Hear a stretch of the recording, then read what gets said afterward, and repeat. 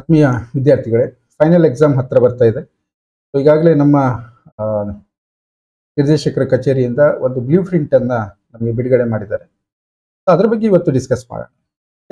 Especially ಫಿಸಿಕ್ಸ್ನ blue print ಅಲ್ಲಿ ಏನಿದೆ, ಮತ್ತೆ ಇದರಿಂದ ನಮ್ಗೆ ಹೆಲ್ಪ್ ಆಗುತ್ತೋ ಅಥವಾ ಲಾಸ್ ಆಗುತ್ತೋ, ಪಾಸ್ ಆಗೋದು ಈಸಿನಾ, ಇದಿಷ್ಟು ವಿಚಾರಗಳನ್ನ ಒಂದು ಸ್ವಲ್ಪ ಸಂಕ್ಷಿಪ್ತವಾಗಿ ನಾನು ಡಿಸ್ಕಸ್ ಮಾಡ್ತೀನಿ. ಇಲ್ಲಿ ಹೆಡ್ಡಿಂಗ್ ಅಲ್ಲಿ ಏನ್ ಬರುತ್ತೆ ಅಂದ್ರೆ, ಡಿಸೈನ್ ಆಫ್ ಕ್ವಶನ್ ಪೇಪರ್ ಅಂತ ಕೊಟ್ಟಿದ್ದಾರೆ. Second PUC physics code 33. Time ಅಲ್ಲಿ 3 hours 15 minutes, of which 15 minutes for reading the question paper. So as usual ಹೋದ ವರ್ಷ ಹೇಗಿತ್ತು ಈ ವರ್ಷನೂ ಹಾಗೆ ಇದೆ, ಅದರಲ್ಲೇನು ಚೇಂಜಸ್ ಅಂತೂ ಏನೂ ಇಲ್ಲ. ಇನ್ನು ಈ ಪೂರ್ತಿ ಬ್ಲೂ ಪ್ರಿಂಟ್ ಅನ್ನ ಸಬ್ಜೆಕ್ಟ್ ವೈಸ್ ಎಲ್ಲವೂ ನಿಮ್ಗೆ ಬೇಕು ಅಂದ್ರೆ ಇಲ್ಲಿ ಲಿಂಕ್ ಅನ್ನ ಕೊಟ್ಟಿದ್ದೀನಿ. ಅದರಲ್ಲಿ ನೆಕ್ಸ್ಟ್ ನ್ಯೂ ಪೇಜ್ ಅಂತ ಬರುತ್ತೆ, ಇದನ್ನ ಸರ್ಚ್ ಮಾಡಿದ್ರೆ ನಿಮಗೆ ಮಾರ್ಚ್ 2023 ಎಕ್ಸಾಮ್ಸ್ ಅಂತ ಸಿಗುತ್ತೆ. ಅದರಲ್ಲಿ ಎಲ್ಲ ಪ್ರತಿಯೊಂದು ಒಂದು ಲ್ಯಾಂಗ್ವೇಜ್ ಇರ್ಬೋದು, ಸಬ್ಜೆಕ್ಟ್ ಇರ್ಬೋದು, ಅದರ ಪೂರ್ತಿ ಡೀಟೇಲ್ಸ್ ಅನ್ನು ನಿಮ್ಗೆ ಅಲ್ಲಿ ಸಿಗುತ್ತೆ. ಓಕೆ, ನಾವು ಮುಂದಕ್ಕೆ ಹೋಗೋಣ. ನಾವು ಇವತ್ತು ಡಿಸ್ಕಸ್ ಮಾಡೋದು ಫಿಸಿಕ್ಸ್ ಅನ್ನ ಮಾತ್ರ ಅಲ್ವಾ? ಓಕೆ, ನೋಡಿ, weightage to the content R subject ಅನ್ನೋದು ಸ್ವಲ್ಪ ಹೆಲ್ಪ್ ಆಗುತ್ತೆ ನಿಮಗೆ. ಯಾವ್ಯಾವ್ದು ಈಗ ಎಲ್ಲ ಓದೋರಿಗೆ ಏನೋ ಸಮಸ್ಯೆ, ಒಂದಿಷ್ಟು ಸೆಲೆಕ್ಟ್ ಮಾಡಿ ಓದುವಂಥವ್ರಿಗೆ ಯಾವ ಚಾಪ್ಟರ್ ಎಷ್ಟು ಟೀಚಿಂಗ್ ಅವರ್ಸ್ ಮತ್ತು ಅದರಲ್ಲಿ ಎಷ್ಟು ಮಾರ್ಕ್ಸ್ ಅನ್ನ ತಗೋಬೇಕು ಅಂತ ಹೇಳ್ತಾ ಇದ್ದಾರೆ ಅನ್ನುವಂಥದ್ದು. Electric charges and field first ಚಾಪ್ಟರ್ಗೆ ಹೋದ್ರೆ ಟೀಚಿಂಗ್ ಅವರ್ಸು 10 ಇದೆ, ಮಾರ್ಕ್ಸು ಅದರಲ್ಲಿ 10 ಮಾರ್ಕ್ಸಿನ ಕ್ವಶನ್ಸ್ ಅನ್ನ ತೆಗಿತೀವಿ ಅಂತ ಅರ್ಥ. ಹಾಗೆಯೇ next chapter 9 hours teaching, but 9 marks ಅನ್ನ ನಾವು ತಗೋತೀವಿ ಅಂತ. Current electricity 15 hours teaching hours, but ಅದರಲ್ಲಿ 14 ಮಾರ್ಕ್ಸ್ ಅನ್ನ ತಗೋತೀವಿ ಅಂತ. Moving charges and magnetism 12 hours ಆದ್ರೆ ಅದರಲ್ಲಿ 11 ಮಾರ್ಕ್ಸ್ ತಗೋತೀವಿ. ಮ್ಯಾಗ್ನೆಟಿಸಮ್ ಅಂಡ್ ಮ್ಯಾಟರ್ ಅಲ್ಲಿ 8 hours ಆದ್ರೆ 7 ಮಾರ್ಕ್ಸ್ ಅನ್ನ ತಗೋತೀವಿ. ಸೊ ನೆಕ್ಸ್ಟ್ ಚಾಪ್ಟರ್ ಕೂಡ ಎಲೆಕ್ಟ್ರೋಮ್ಯಾಗ್ನೆಟಿಕ್ ಇಂಡಕ್ಷನ್, ಅಲ್ಲಿ ಕೂಡ 7 ಮಾರ್ಕ್ಸ್ ತಗೋತೀವಿ. ಅಲ್ಟರ್ನೇಟಿಂಗ್ ಕರೆಂಟ್ ಅಲ್ಲಿ 8 ಮಾರ್ಕ್ಸ್ ಕ್ವಶನ್ಸ್ ಅನ್ನ ತಗೋತೀವಿ. ಎಲೆಕ್ಟ್ರೋಮ್ಯಾಗ್ನೆಟಿಕ್ ವೇವ್ಸ್ ಅಲ್ಲಿ 3 ಮಾರ್ಕ್ಸ್ ಅಂತ ಹೇಳ್ತಾ ಇದ್ದಾರೆ. ಹಾಗೆ ರೇ ಆಪ್ಟಿಕ್ಸ್ ಮತ್ತು ವೇವ್ ಆಪ್ಟಿಕ್ಸ್ ಅಲ್ಲಿ 9 ಮಾರ್ಕ್ಸ್ ಅನ್ನ ತಗೋತಾ ಇದ್ದಾರೆ. Next dual nature of radiation and matter ಅಲ್ಲಿ 6 ಮಾರ್ಕ್ಸ್ ಅನ್ನ ತಗೋತಾರೆ. Items 5 marks, nuclei 7 marks, semiconductor device and electronics ಅಲ್ಲಿ 10 ಮಾರ್ಕ್ಸ್ ಅನ್ನ ತಗೋತೀವಿ. ಟೋಟಲಿ 115 ಮಾರ್ಕ್ಸಿನ ಪೇಪರ್ ನಿಮ್ದು ರೆಡಿ ಆಗುತ್ತೆ. 120 hours ಏನು ಟೀಚಿಂಗ್ ಅವರ್ಸ್ ಇದೆ, ಅದಕ್ಕೆ ತಕ್ಕಾಗಿ 115 ಮಾರ್ಕ್ಸ್ ಅನ್ನ ಮಾಡಿದೀವಿ ಅಂತ ಹೇಳ್ತಾ ಇದ್ದಾರೆ. ಸೊ ಇದರಲ್ಲಿ ಅಷ್ಟೇನು difference ಕಾಣಲಿಕ್ಕಿಲ್ಲ, but number of questions ಎಲ್ಲ ಚೇಂಜ್ ಆಗಿದೆ. ಅದೇನು ಅಂತ ನೋಡ್ತಾ ಹೋಗಿ. ಈಗ ನೋಡಿ, ಕ್ವಶನ್ಸ್ ಅಂದಾಗ ವೇಟೇಜ್ ಟು ಫಾರ್ಮ್ ಕ್ವಶನ್ಸ್ ಅಂತ ಹೇಳ್ತಾರೆ. ಸೊ ಅಲ್ಲಿ ಪಾರ್ಟ್ ABCD ಅಂತ 4 ಪಾರ್ಟ್ಗಳನ್ನ ಮಾಡಿದ್ದಾರೆ. ಕ್ವಶನ್ ಮೇನ್ ಅಂದ್ರೆ ಫಸ್ಟ್, ಸೆಕೆಂಡ್, ಥರ್ಡ್. ಇಲ್ಲಿ ನೀವು ಹಿಂದೆ ಯೂನಿಟ್ ನಂಬರ್ ಅಂತ ನೋಡಿದ್ರಲ್ಲ, ಆ ರೀತಿ ಇಲ್ಲಿ ಕ್ವಶನ್ಸ್ ಮೇನ್ ಅನ್ನ first, second, third, fourth, fifth, sixth ಅಂತ ಸಬ್ ಮೇನ್ ಕ್ವಶನ್ಸ್ ಅನ್ನ ಡಿವೈಡ್ ಮಾಡಿದ್ದಾರೆ. ಓಕೆ, ಈ ಫಸ್ಟ್ ಪಾರ್ಟ್ ಎದಲ್ಲಿ ಫಸ್ಟ್ ಮೇನ್ ಅಲ್ಲಿ ಮಲ್ಟಿಪಲ್ ಚಾಯ್ಸ್ ಕ್ವಶನ್ಸ್ ಅನ್ನ ಕೊಡ್ತಾ ಇದ್ದಾರೆ. ಇದೇ ಫಸ್ಟ್ ಟೈಮ್. ಸೊ ಇದು ಹೆಲ್ಪ್ ಆಗುತ್ತೆ ಇಲ್ವಾ ಅನ್ನೋದನ್ನ ನೆಕ್ಸ್ಟ್ ಡಿಸ್ಕಸ್ ಮಾಡೋಣ. ಸೊ ಇದು ಈಚ್ ಕ್ವಶನ್ಸ್ ಕ್ಯಾರೀಸ್ 1 ಮಾರ್ಕ್ ಇರುತ್ತೆ. ಅದರಲ್ಲಿ ಎಷ್ಟು ಕ್ವಶನ್ಸ್ ಇರುತ್ತೆ ಅಂದ್ರೆ 15 ಕ್ವಶನ್ಸ್ ಇರುತ್ತೆ. ಸೊ ನೀವು ಎಷ್ಟು ಆನ್ಸರ್ ಮಾಡಬೇಕು, ಅದರಲ್ಲಿ 15 ಅನ್ನು ಆನ್ಸರ್ ಮಾಡಬೇಕು. ಅಂದ್ರೆ ಇದರಲ್ಲಿ ಚಾಯ್ಸ್ ಇರಲ್ಲ, ಮಲ್ಟಿಪಲ್ ಚಾಯ್ಸಿಗೆ ಮತ್ತೆ ಚಾಯ್ಸ್ ಆಯ್ಕೆ ಅಲ್ವಾ. Next fill in the blanks ಅಂತ ಬರುತ್ತೆ. ಸೊ ಇದು ಕೂಡ 1 ಮಾರ್ಕ್, ಅಂದ್ರೆ each questions carries 1 mark. So ಅದರಲ್ಲಿ 5 ಕ್ವಶನ್ಸ್ ಇರುತ್ತೆ, 5 ಆನ್ಸರ್ ಮಾಡಬೇಕು. ನೆಕ್ಸ್ಟ್ ಬರೋದೇನು ಕೇಳಿದ್ರೆ ಶಾರ್ಟ್ ಆನ್ಸರ್ ಟೈಪ್ 2 ಮಾರ್ಕ್ಸ್ ಇಂದು 9 ಕ್ವಶನ್ಸ್, 9 ಕ್ವಶನ್ಸ್ ಅಲ್ಲಿ ನೀವು 5 ಅನ್ನ ಬರೀಬೇಕು. ನಿಯರ್ಲಿ 50% ಚಾಯ್ಸ್ ಇದ್ದ ಹಾಗೆ. ನೆಕ್ಸ್ಟ್ ಶಾರ್ಟ್ ಆನ್ಸರ್ ಅಂತ 3 ಮಾರ್ಕ್ಸ್ ಇಂದ ಬರುತ್ತೆ. ಅದರಲ್ಲೂ ಕೂಡ 9 ಕ್ವಶನ್ಸ್ ಅಲ್ಲಿ ನೀವು 5 ಅನ್ನ ಅಟೆಂಪ್ಟ್ ಮಾಡಿದ್ರೆ ಸಾಕಾಗುತ್ತೆ. ನೋಡಿ, ಲಾಂಗ್ ಆನ್ಸರ್ ಅನ್ನೋದೇನಿದೆ ಅದರಲ್ಲಿ ಒಂದು ಕ್ವಶನ್ಗೆ 5 ಮಾರ್ಕ್ಸ್ ಇರುತ್ತೆ. ಸೊ 6 ನಂಬರ್ ಆಫ್ ಕ್ವಶನ್ಸ್ 6 ಇದೆ, ಅದರಲ್ಲಿ ನೀವು 3 ಅನ್ನ ಮಾತ್ರ ಆನ್ಸರ್ ಮಾಡಿದ್ರೆ.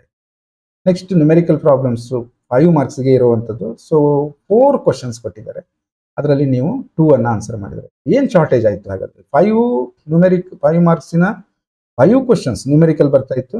ಸೊ ಅದರಲ್ಲಿ ನೀವು 3 ಅನ್ನ ಆನ್ಸರ್ ಮಾಡ್ತಾ ಇದ್ರಿ. ಬಟ್ ಇಲ್ಲಿ ಏನಾಗಿದೆ, 4 ಕ್ವಶನ್ಸ್ ಮಾಡಿ ನೀವು ಅದರಲ್ಲಿ 50% ಚಾಯ್ಸ್ ಇದೆ, ಪ್ರಾಬ್ಲಮ್ಸ್.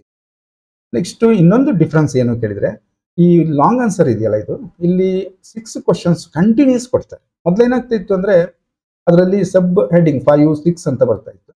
ಅಂದ್ರೆ ಮೇನ್ ಹೆಡಿಂಗ್ ಅನ್ನ ಚೇಂಜ್ ಮಾಡ್ತಾ ಇದ್ರು. So first part of the text book ಇಂದ 3 ಕ್ವಶನ್ಸ್, ಸ್ಟ್ರಿಕ್ಟ್ ರೂಲ್ಸ್ ಇಲ್ಲದಿದ್ರು ಕೂಡ ಜನರಲಿ ಏನು ಕೇಳಿದ್ರೆ first part of the text book ಇಂದ 3 ಕ್ವಶನ್ಸ್ ಅನ್ನ ಸೆಲೆಕ್ಟ್ ಮಾಡ್ತಾ ಇದ್ರು. ಅದರಲ್ಲಿ ನೀವು 2 ಬರೀಬೇಕಿತ್ತು. ನೆಕ್ಸ್ಟ್ ಮತ್ತೆ 3 questions second part of the text book, ಅದರಲ್ಲಿ 2 ಬರೀಬೇಕಿತ್ತು. ಈಗ ನೋಡಿ ಎಷ್ಟು ನಿಮಗೆ ಅನುಕೂಲ ಆಗುತ್ತೆ ಅಂದ್ರೆ ಕಂಟಿನ್ಯೂಸ್ 6 ಕ್ವಶನ್ಸ್ ಬರುತ್ತೆ, ನೀವು ಅದರಲ್ಲಿ 3 ಕ್ವಶನ್ಸ್ ಬರೆದ್ರೆ ಸಾಕು.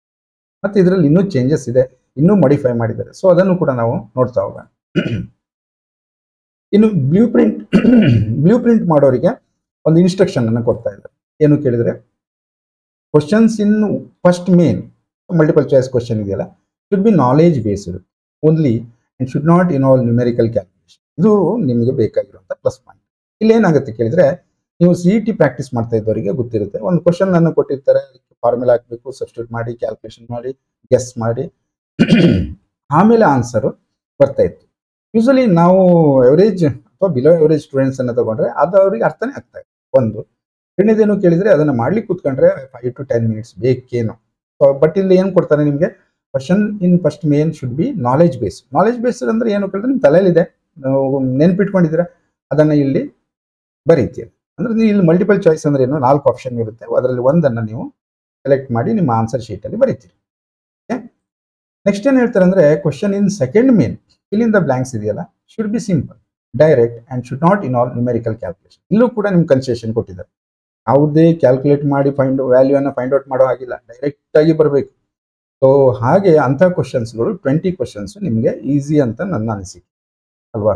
ನೆಕ್ಸ್ಟ್ ಏನು ಕೇಳಿದ್ರೆ, weightage two level of difficulty ಲೆವೆಲ್ಗೂ ಕೂಡ ರೆಸ್ಟ್ರಿಕ್ಷನ್ ಹಾಕಿದ್ದಾರೆ. ಏನು ಕೇಳಿದ್ರೆ, ಒಂದು ಈಸಿ ಅನ್ನೋದು 40%, ಅಂದ್ರೆ ಔಟ್ ಆಫ್ 115 ಮಾರ್ಕ್ಸ್ ಅಲ್ಲಿ 46 ಮಾರ್ಕ್ಸ್ ಅನ್ನ ಈಸಿ ತೆಗೆದಿರ್ತಾರೆ. ಅಂದ್ರೆ ಯಾರು ಫೇಲ್ ಆಗಕ್ಕೆ ಸಾಧ್ಯ ಹೇಳಿ. ಈಸಿ ಅಂದಾಗ ಗೊತ್ತಾಗುತ್ತೆ ನಿಮಗೆ, ಯಾರಾದ್ರೂ ಡೈರೆಕ್ಟ್ ಆನ್ಸರ್ಗಳು ಇರ್ತವೆ ಅದನ್ನ ಬರಿತಾ ಹೋಗ್ಬೋದು. ನೆಕ್ಸ್ಟ್ ಏನು ಕೇಳಿದ್ರೆ, ಎವರೇಜ್ ಅನ್ನುವಂಥದ್ದು 40%. ಇಲ್ಲೂ ಕೂಡ ನಮ್ಗೆ ಚಾನ್ಸಸ್ ಇರುತ್ತೆ. ಇದು ಡಿಫಿಕಲ್ಟಿ ಲೆವೆಲ್ ಅನ್ನ 20% ಇಟ್ಟಿದ್ದಾರೆ. ಸೊ ಇದರಲ್ಲಿ ಏನಾಗುತ್ತೆ ಕೇಳಿದ್ರೆ, ಔಟ್ ಆಫ್ ಔಟ್ ತೆಗೆಯುವಂಥವ್ರು ಅಂತ ಮಕ್ಕಳಿಗೆ ಈ ಡಿಫಿಕಲ್ಟಿ ಲೆವೆಲ್ನ ರೀಚ್ ಆಗಬೇಕಾಗುತ್ತೆ. ಇನ್ನು ಮತ್ತೆ ಜನರಲ್ ಇನ್ಸ್ಟ್ರಕ್ಷನ್ ಕೊಡ್ತಾ ಇದ್ದಾರೆ ಅದೇ ಒಂದು ಬ್ಲೂ ಪ್ರಿಂಟ್ನ ಒಂದು ಕಾಪಿಯಲ್ಲಿ. This blue print must be used for setting question paper for all future examination. ಅರ್ಥ ಮಾಡ್ಕೊಳ್ಳಿ, this blue print must be used, ಅದನ್ನೇ ಯೂಸ್ ಮಾಡಬೇಕು, ಇದನ್ನೇ ಯೂಸ್ ಮಾಡಿ ಬರುವ ಎಲ್ಲ ಎಕ್ಸಾಮ್ಗಳಿಗೆ ಅಂತ ಅಲ್ಲಿ ಇನ್ಸ್ಟ್ರಕ್ಷನ್ ಕೊಡ್ತಾರೆ. ಇಷ್ಟು ವರ್ಷ ಬ್ಲೂ ಪ್ರಿಂಟ್ಗಳು ಬೋರ್ಡ್ನವರು ನಮ್ಮ ಫಿಸಿಕ್ಸ್ ಸಬ್ಜೆಕ್ಟ್ ಅಲ್ಲಿ ಬರ್ತಾ ಇತ್ತು. ಮಕ್ಕಳದು ಯಾವಾಗಲೂ ನೀವು ಕೇಳೋದು ಬ್ಲೂ ಪ್ರಿಂಟ್ ಅನ್ನು ಫಾಲೋ ಮಾಡಲ್ಲ ಸರ್, ಇದನ್ನು ಮಾಡಲ್ಲ, ಇಷ್ಟೇ ಅಲ್ವಾ ಕ್ವಶನ್ ಸರ್, ಇದ್ರ ಮೇಲೆ ಡೆರಿವೇಶನ್. ನಾನು ಹೇಳಿದಾಗೆಲ್ಲ ನಿಮ್ಗೆ ಕೋಪನೆ ಬರ್ತಿತ್ತು. ಇಲ್ಲ ಮಕ್ಕಳೇ, ಬ್ಲೂ ಪ್ರಿಂಟ್ ನಂಬೇಡಿ, ಯಾಕೆಂದ್ರೆ ಬ್ಲೂ ಪ್ರಿಂಟ್ ಇರೋದೇ ಬೇರೆ, ಮೇನ್ ಕ್ವಶನ್ಸ್ ಆನ್ಯುವಲ್ ಎಕ್ಸಾಮ್ ಅಲ್ಲಿ ಬರೋದೇ ಬೇರೆ ಅಂತ ನಾವು ಇಲ್ಲಿವರೆಗೂ ಅನುಭವಿಸಿದ್ವಿ, ಇಲ್ಲಿವರೆಗೂ ನೋಡಿದೀವಿ. ಬಟ್ ಈ ವರ್ಷ ಹೆಂಗಿದೆ ನೋಡಿ, this blue print must be used for setting question paper for all future examination. ಎಲ್ಲ ಎಕ್ಸಾಮಿನೇಷನ್ಗೂ ನೀವು ಮತ್ತೆ ಚೇಂಜ್ ಮಾಡ್ಲಿಕ್ಕಿಲ್ಲ, ಇದೇ ಬ್ಲೂ ಪ್ರಿಂಟ್ ಪ್ರಕಾರನೇ ಕ್ವಶನ್. ಹಾಗಾದ್ರೆ ಏನ್ ಚೇಂಜ್ ಆಗ್ಬೋದು, ಕ್ವಶನ್ಸ್ ಚೇಂಜ್ ಆಗ್ಬೋದು, ಬಟ್ ಆ ಚಾಪ್ಟರ್ ಚೇಂಜ್ ಆಗಲ್ಲ ಅನ್ನೋದು ಇಲ್ಲಿ ನಮಗೆ ಐಡಿಯಾ ಸಿಗುತ್ತೆ. ನೆಕ್ಸ್ಟ್ ಏನು ಅಂದ್ರೆ, question should be clear, ಅನ್ಅಂಬಿಜಿಯಸ್, understandable and free from grammatical errors. ಈ ತರ ಯಾವಾಗಲೂ ಇರುತ್ತೆ ಬಿಡಿ, ಬ್ಲೂ ಪ್ರಿಂಟ್ ಮಾಡ್ಬೇಕಂದ್ರೆ ಕ್ವಶನ್ಸ್ ಕನ್ಫ್ಯೂಸ್ ಆಗೋ ತರ ಅಥವಾ increases R decreases, S R no ಆ ತರ ಎಲ್ಲ ಕೇಳಬಾರ್ದು. ಮತ್ತೆ ನಿಮಗೆ ಡೈರೆಕ್ಟ್ ಸುತ್ತು ಬಳಸಿ ಉದ್ದಕ್ಕೆ ತಗೊಂಡು ಹೋಗಬಾರ್ದು, ಡೈರೆಕ್ಟ್ ಅದು ಸಿಂಪಲ್ ಲ್ಯಾಂಗ್ವೇಜ್ ಅಲ್ಲಿ ಮಕ್ಕಳಿಗೆ ಅರ್ಥ ಆಗಬೇಕು, ಆ ರೀತಿ ಇರಬೇಕು ಅನ್ನೋ. ನೆಕ್ಸ್ಟ್ ಏನ್ ಹೇಳ್ತಾರೆ ಅಂದ್ರೆ, questions which are based on same concept, law, fact et cetera and which generate the same answer should not be repeated under different forms. ಅಂದ್ರೆ ಎಲ್ಲೋ ಮಲ್ಟಿಪಲ್ ಚಾಯ್ಸ್ ಅಲ್ಲಿ ಎಕ್ಸ್ಪ್ರೆಷನ್ ಫಾರ್ ದ ಕೂಲಮ್ಸ್ ಲಾ ಅಂತ ಕೊಟ್ಟಿರ್ತಾರೆ, ಅಲ್ಲಿ ಮತ್ತೆ ಎಲ್ಲೋ ಮುಂದಕ್ಕೆ ಹೋಗಿ ಅಲ್ಲಿ ಸ್ಟೇಟ್ ಅಂಡ್ ಎಕ್ಸ್ಪ್ಲೇನ್ ಕೂಲಮ್ಸ್ ಲಾ ಅಂತ ಕೇಳಿದಾಗ ಸೇಮ್ ಆನ್ಸರ್ ಬರುತ್ತೆ. ಇದು ನಿಮ್ಗೆ ಸಂಬಂಧಪಟ್ಟಿಲ್ಲ, ಕ್ವಶನ್ ಪೇಪರ್ ಫ್ರೇಮ್ ಮಾಡುವಾಗ ಇದನ್ನ ನೆನ್ಪಿಟ್ಕೊಂಡು ರಿಪೀಟ್ ಆಗಬಾರ್ದು ಅಂತ ಇನ್ಸ್ಟ್ರಕ್ಷನ್ ಕೊಟ್ಟಿದ್ದಾರೆ. ಮತ್ತೆ ಇನ್ಸ್ಟ್ರಕ್ಷನ್ ಕೊಡ್ತಾರೆ, ಪೇಪರ್ ಅನ್ನ ರೆಡಿ ಮಾಡೋ ಹೊತ್ತಿಗೆ, ಬ್ಲೂ ಪ್ರಿಂಟ್ ರೆಡಿ ಮಾಡೋ ಹೊತ್ತಿಗೆ, this blue print must be used for setting question paper for all future examination ಅಂತ ಮತ್ತೆ ಎರಡನೇ ವಾರ್ನಿಂಗ್ ಕೊಡ್ತಾರೆ. ಸೊ 100% ಇದೇ ಬ್ಲೂ ಪ್ರಿಂಟ್ ಅನ್ನ ನಾವು ಆನ್ಯುವಲ್ ಎಕ್ಸಾಮ್ ಅಲ್ಲಿ ನಿರೀಕ್ಷಿಸಬಹುದು. ನೋಡಿ, 5 mark questions from chapters dual nature of radiation and matter. ನಿಮಗೆ ನೋಡಿ ಅರ್ಥ ಆಗ್ತಾ ಇದೆ, dual nature of radiation and matter and semiconductor electronics, ಎರಡು ಚಾಪ್ಟರ್ದು question ಹೇಗಿರ್ಬೇಕಂತೆ, must be strict questions of the form 1 + 2 + 2 or 1 + 1 + 1 + 2 or 2 + 3. ಹೆಂಗಾರು split ಇರಲಿಲ್ಲ ನಮ್ಗೆ ಇಲ್ಲಿವರೆಗೂ. ಒಂದು question ಕೇಳ್ತಿದ್ರು, state ಗಾಸಸ್ law and derive ಅಂತ ಹೇಳಿದ್ರದ್ದು ಆನ್ ದ ಅಪ್ಲಿಕೇಶನ್ ಆಫ್ ಗಾಸಸ್ ಲಾ ಅಂತ ಕೇಳ್ತಿದ್ರು. ಬಿಟ್ರೆ ಇಲ್ಲಿ ಏನ್ ಮಾಡ್ತಾರೆ, ಕ್ವಶನ್ಸ್ ಅನ್ನ ಸಬ್ ಡಿವೈಡ್ ಮಾಡಿರ್ತಾರೆ. ಬೇರೆ ಸಬ್ಜೆಕ್ಟ್ಗಳಲ್ಲಿ ನೀವು ಈ ತರ ನೋಡಿದ್ರಿ, ಇದು ಫಿಸಿಕ್ಸ್ ಅಲ್ಲಿ ಈ ಸಾರಿ ಬಂದಿದೆ. ಅದ್ರ ಜೊತೆಗೆ ಏನು ಅಂದ್ರೆ ಖುಷಿ ಆಗ್ತಾ ಇದೆ, ಕಂಪಲ್ಸರಿ ನೀವು ಡ್ಯುಯಲ್ ನೇಚರ್ ಇಂದಾನೆ ಮತ್ತೆ ಸೆಮಿಕಂಡಕ್ಟರ್ ಎಲೆಕ್ಟ್ರಾನಿಕ್ಸ್ ಇಂದಾನೆ ಈ ತರ ಕ್ವಶನ್ಸ್ ಅನ್ನ ಫ್ರೇಮ್ ಮಾಡಬೇಕು. ನೋಡಿ, ಕನ್ಫರ್ಮ್ ಮಾಡ್ತಾ ಇದ್ದಾರೆ, ಬ್ಲೂ ಪ್ರಿಂಟ್ ನಾವು ಚೇಂಜ್ ಮಾಡಲ್ಲ, ಇದೇ ಬ್ಲೂ ಪ್ರಿಂಟ್ ಪ್ರಕಾರ ಇರುತ್ತೆ ಅನ್ನೋದಕ್ಕೆ ಇದು ಒಂದು ನಮಗೆ ಹಿಂಟ್ ಸಿಗ್ತಾ ಇದೆ. Next 3 mark question from the chapter nuclei must be numerical problem. ಒಂದು 3 ಮಾರ್ಕಿನ ಕ್ವಶನ್ ಬರುತ್ತೆ, ಅದು ನ್ಯೂಮೆರಿಕಲ್ ಇರುತ್ತೆ. ಹಾಫ್ ಲೈಫ್ ಫೈಂಡ್ ಔಟ್ ಮಾಡಿ ಅನ್ನೋದಿರ್ಬೋದು, ಅಥವಾ ಯಾವುದೋ ಒಂದು ಡಿಕೆ ಕಾನ್ಸ್ಟೆಂಟ್ ಫೈಂಡ್ ಔಟ್ ಮಾಡಿ, ಏನೇ ಇರ್ಬೋದು. ಬಟ್ 3 ಮಾರ್ಕ್ಸ್ಗೆ ಒಂದು ನ್ಯೂಮೆರಿಕಲ್ ಸೆಟ್ ಮಾಡ್ತಾರೆ, ಅದು ಚಾಪ್ಟರ್ ನ್ಯೂಕ್ಲಿಯೈ ಅಂತ. ಸೊ ಇಷ್ಟು ಐಡಿಯಾಗಳು ನಮಗೆ ಅವರು ಕೊಡ್ತಾ ಇದ್ದಾರೆ. Next model question paper for 2022-23 ಅಂತ ಏನ್ ಹೇಳಿದ್ದಾರೆ, ಆ ಪೇಪರ್ ಸ್ಟಾರ್ಟ್ ಮಾಡುವಾಗ ಜನರಲ್ ಇನ್ಸ್ಟ್ರಕ್ಷನ್. ಇದನ್ನು ಯಾಕೆ ತಗೊಂಡೆ ಅಂದ್ರೆ, ಸಾಮಾನ್ಯವಾಗಿ ಜನರಲ್ ಇನ್ಸ್ಟ್ರಕ್ಷನ್ ಎಲ್ಲ ಪೇಪರ್ ಅಲ್ಲೂ ನೋಡಿದ್ರಿ ನೀವು, ಈಗ ಓಲ್ಡ್ ಪೇಪರ್ಸ್ ಎಲ್ಲ ತೆಗೆದು ನೋಡಿ. ಬಟ್ ಇಲ್ಲಿ ಏನಾಗಿದೆ ಅಂತ ನೋಡಿ, ಆಲ್ ಪಾರ್ಟ್ಸ್ ಆರ್ ಕಂಪಲ್ಸರಿ. ನಿಮ್ಗೆ ಇಲ್ಲಿ ಯಾವುದೇ ಒಂದು ಪಾರ್ಟ್ ಬಿಟ್ಟು ಇನ್ನೊಂದು ಪಾರ್ಟ್ ಬರಿಬಹುದಾ, ಆ ತರ ಏನಿಲ್ಲ. ನಿಮ್ಗೆ ಫುಲ್ ಮಾರ್ಕ್ಸ್ ಬೇಕು ಅಂದ್ರೆ ಎಲ್ಲವನ್ನೂ ನೀವು ಅಟೆಂಡ್ ಮಾಡಬೇಕು ಅನ್ನೋದು ಇಲ್ಲಿ ಫಸ್ಟ್ ನೋಟ್ ಅನ್ನು ಕೊಟ್ಟಿದ್ದಾರೆ. ನೆಕ್ಸ್ಟ್ ಸೆಕೆಂಡ್ ಅಲ್ಲಿ ನೋಡಿ, part A questions have to be answered in the first 2 pages of the answer booklet. ಇದು ಇಂಪಾರ್ಟೆಂಟ್. ಇಷ್ಟು ವರ್ಷ ಏನ್ ಮಾಡ್ತಿದ್ರಿ, ಎಲ್ಲ ಆ ರೂಲ್ಸ್ ಒಂದ್ ಕಡೆ ಇತ್ತು, ಬಟ್ ಅದನ್ನ ಸೀರಿಯಸ್ ಆಗಿ ತಗೋತಾ ಇರ್ಲಿಲ್ಲ. 1 ಮಾರ್ಕಿಂಗ್ ಕ್ವಶನ್ಸ್ ಫಸ್ಟ್ ಪೇಜ್ ಅಲ್ಲಿ ಒಂದಿಷ್ಟು ಬರೀತಿದ್ರಿ, ಮತ್ತೆ ಹೊಡೆದಾಕಿ ಲಾಸ್ಟ್ ಪೇಜ್ ಅಲ್ಲಿ ಬರೀತಾ ಇದ್ರಿ, ಮತ್ತೆಲ್ಲೋ ಬರೀತಾ ಇದ್ರಿ, ಎಲ್ಲ ಹುಡುಕಿ ವ್ಯಾಲ್ಯೂಯೇಷನ್ ಮಾಡಿ ಮಾರ್ಕ್ಸ್ ಕೊಡ್ತಾ ಇದ್ರು. ಬಟ್ ಈ ಸಲ be careful. Questions have to be answered in the first 2 pages. Part A the questions ಅನ್ನ ನೀವು ಫಸ್ಟ್ 2 page ಅಲ್ಲೇ ಆನ್ಸರ್ ಮಾಡಬೇಕು. ಆನ್ಸರ್ ಬುಕ್ಲೆಟ್ ಕೊಟ್ಟಾಗ ಫಸ್ಟ್ 2 pages ಅಲ್ಲಿ ಈ ಆನ್ಸರ್ಗಳಿರ್ಬೇಕು. ನಂತರ ಮುಂದೆ ನೀವೆಲ್ಲ ಯಾವ್ದು ಬೇಕಾದ್ರೂ ಬರ್ಕೊಂಡು ಹೋಗಿ ಹೇಳ್ತಾ ಇದ್ದಾರೆ. ಇನ್ನೊಂದು ಕೆಲಸ ಆಗುತ್ತೆ, ಏನೋ ಕೇಳಿದ್ರೆ ಯಾವುದೋ ಒಂದು ಬರ್ದಿರ್ತೀರಾ, ಮತ್ತೆ ಯಾವಾಗೋ ಸ್ವಲ್ಪ ಹೊತ್ತಿನ ಮೇಲೆ ನಿಮ್ಗೆ ಐಡಿಯಾ ಬರುತ್ತೆ, ಓ ಇದಲ್ಲಾಗಿತ್ತು ಆನ್ಸರು, ಇನ್ನೊಂದು ಆನ್ಸರ್ ಹೊಡೆದಾಕಿ ಮತ್ತೊಂದು ಆನ್ಸರ್ ಬರೀ, ಮತ್ತೇನೋ ಮಾಡ್ತೀರಾ. ಅದಕ್ಕೂ ಒಂದು ಇನ್ಸ್ಟ್ರಕ್ಷನ್ ಇದೆ. First return answer will be considered for awarding marks. ನೀವು ಎಲ್ಲೋ ಒಂದ್ ಕಡೆ ನಿಮ್ಗೆ 2 ಆಪ್ಷನ್ ಮೇಲೆ ಡೌಟ್ ಇದ್ದಾಗ ಒಂದ್ ಕಡೆ ಒಂದು ಇನ್ನೊಂದ್ ಕಡೆ ಒಂದು ಬರೀತೀರಿ, ನೀವು ತುಂಬಾ ಬುದ್ಧಿವಂತರು ಬಿಡಿ.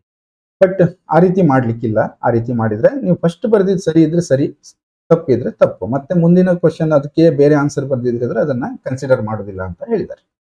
ಈ ನೋಟ್ ಅನ್ನ ಹಾಕಿದ್ದಾರೆ ಪೇಪರ್ ಅಲ್ಲಿ, ಅಂದ್ರೆ ನೀವು ಈ ವಿಷಯವನ್ನ ಸೀರಿಯಸ್ ಆಗಿ ತಗೋಬೇಕು. ನೆಕ್ಸ್ಟ್ ಮುಂದಿನ ಕಾಮನ್ ಆಗಿ ಎಲ್ಲ ಪೇಪರ್ ಅಲ್ಲಿ ಇರ್ತಿತ್ತಲ್ಲ, answer without relevant diagram, figure, circuit, wherever necessary will not carry any marks. ಇದು ಹಿಂದಿನ ಪೇಪರ್ಗಳಲ್ಲಿ ಇರ್ತಾ ಇತ್ತು. Direct answers to the numerical problems without detailed solution will not carry any marks. ಇದು ಕೂಡ ಇತ್ತು ಹಿಂದೆ, ಅವೆಲ್ಲ ಓಕೆ. ಸೊ ಇಲ್ಲಿಗೆ ಈ ಪಾರ್ಟ್ ಅನ್ನು ಕಂಪ್ಲೀಟ್ ಮಾಡೋಣ. ಮುಂದೆ ಮತ್ತೆ ನಿಮ್ಗೆ ಒಂದಿಷ್ಟು ವಿಷಯಗಳನ್ನ ಹೇಳೋದಿದೆ. ಇನ್ನೊಂದು ತುಂಬಾ ಖುಷಿಯ ಮತ್ತೊಂದು ವಿಚಾರ ನಿಮ್ಗೆ ಹೇಳೋದಾದ್ರೆ, ಫಿಲ್ ಇನ್ ದಿ ಬ್ಲಾಂಕ್ಸ್ ಇದೆಯಲ್ಲ, 5 fill in the blanks questions ಬರುತ್ತೆ. ಅದರಲ್ಲಿ 5 ಆನ್ಸರ್ಸ್ ಗಳನ್ನ ಫಸ್ಟೇ ಕೊಟ್ಟಿರ್ತಾರೆ. ಜಸ್ಟ್ ನೀವು ಅಲ್ಲಿಂದ ಎಳೆದು ಕಟ್ ಅಂಡ್ ಪೇಸ್ಟ್ ಆನ್ಸರ್ ಯಾವ್ದು ಸೆಟ್ ಆಗುತ್ತೆ ಅಂತ ನೋಡಿ ಹಾಕ್ಬೋದು. ಸಾಮಾನ್ಯ ಒಂದು ಫಿಸಿಕ್ಸ್ ಕ್ಲಾಸಲ್ಲಿ ಕೂತ್ಕೊಂಡು 1 ವರ್ಷ ಪಾಠ ಕೇಳಿದ್ರಿ ಅಂದ್ರೆ, ಆ ಚಾಪ್ಟರ್ ಮೇಲೆ ಈ ಕ್ವಶನ್ ಅಂತ ಗೊತ್ತಾದ್ರೆ ಆ ಚಾಪ್ಟರ್ಗೆ ಸಂಬಂಧಪಟ್ಟ ಆನ್ಸರ್ ಅಲ್ಲಿ ಸಿಗುತ್ತೆ. So dead easy. Okay, so next part ಅಲ್ಲಿ ಕ್ವಶನ್ ಪೇಪರ್ನ ಇಟ್ಕೊಂಡು ಡಿಸ್ಕಸ್ ಮಾಡೋಣ, ಅದನ್ನ ಹೇಗೆ ಏನು ಅಂತೇಳಿ. Thank you for watching.